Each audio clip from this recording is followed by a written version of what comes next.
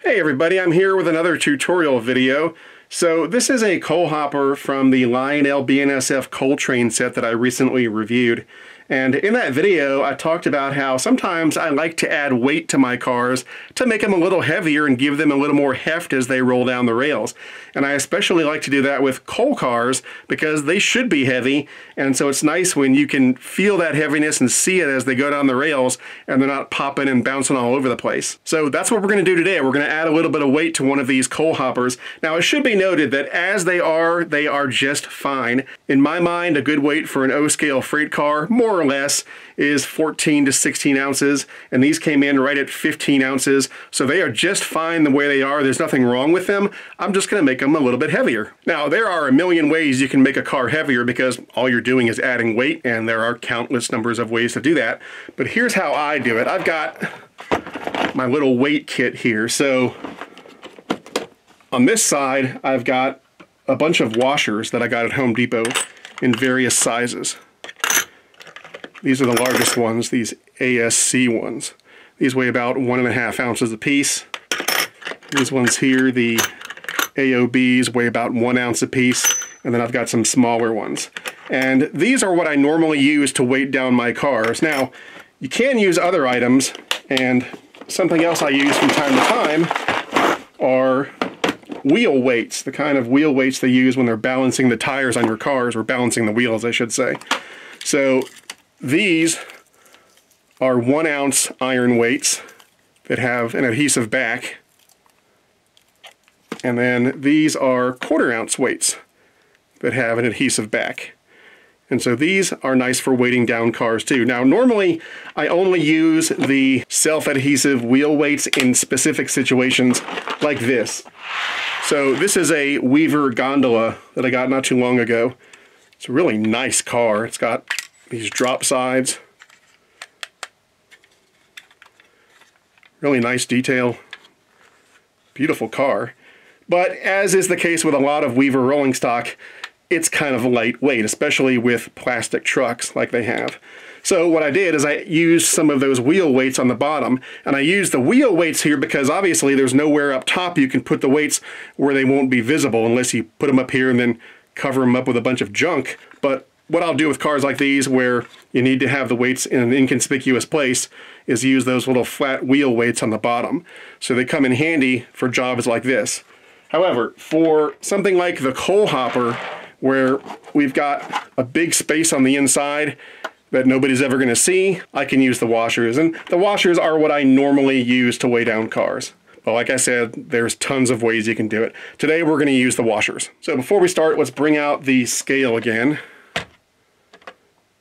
I'm not sure if you guys can read it from that angle, but just to get a base weight before we start, 14.9 ounces. And again, that's a perfectly fine weight for these cars.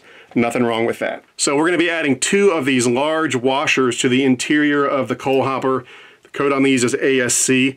I think these codes mean something. Every washer has a code, but I don't know what it is. Maybe someone does. But these weigh just under 1.5 ounces each. So when we're done, this thing will weigh almost 3 ounces more than it does now. So we'll pop this open. Now, there are pros and cons to using the washers versus the wheel weights. The washers are less expensive and they're very plentiful. You can go to Home Depot and get 1 million of them, and you don't have to order them from anywhere. You know, with the wheel weights, you usually have to order them on Amazon or somewhere and you have to wait for them. These you can go to Home Depot and get right now. Now with the washers, I have to secure them down with CA glue or super glue. So it's sort of a permanent installation. If you ever wanted to remove them, you would be able to see where there were weights once before, because it would obviously damage the interior of the car a little bit, removing that super glue.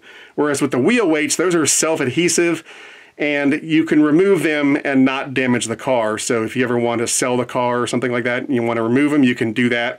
And for the most part, you might have to wash off the adhesive a little bit, but they won't leave big scars like the washers will. However, the self-adhesive ones are not as dependable because the adhesive can get old and fail and they can fall off. And so because we're on the inside of the car here, nobody's ever going to see it. I'm just going to use the CA glue because I want them to stay there for a while. I don't want them to fall off, and I can do it because, like I said, nobody's going to see it. But you can do whatever you want. So this is really easy. I've got some CA glue here, and I've got some Instaset in this bottle.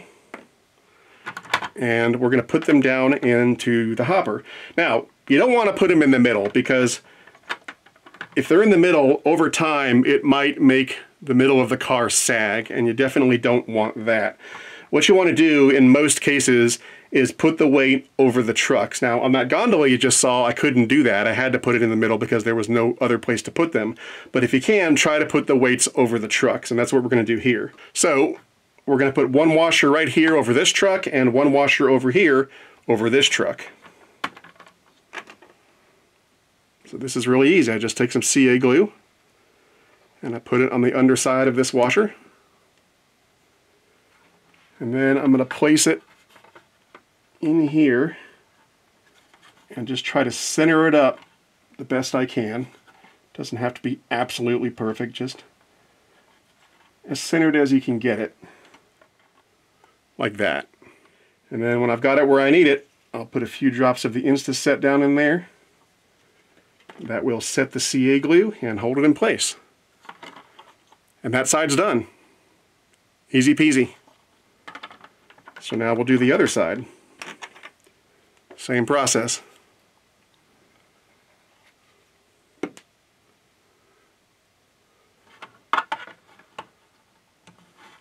And I'm going to try to center it similar to the way the other washer is done. So similar height and centered just like the other one. Like that. And now I'll just take some Insta-Set, put it down in there. And there we go. And we'll give that a few seconds to set. Meanwhile, I'll put the coal load back on top. And let's bring over our scales. So it was at 14.9 ounces previously. Now 1 pound, 1.7 ounces. So yeah, almost 3 ounces heavier. Very nice, and you can feel it. It's got a really nice weight to it now.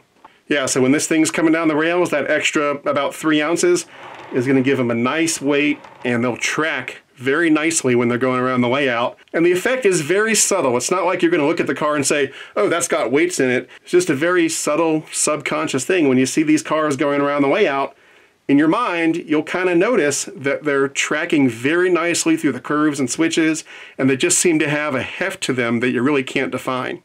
And this process will work on all sorts of cars, not just coal hoppers. I've added weights to tons of cars in my collection, and it always has a nice effect. So that'll do it for this tutorial video. I hope you enjoyed it. I'm Eric Siegel, and I'll see you next time.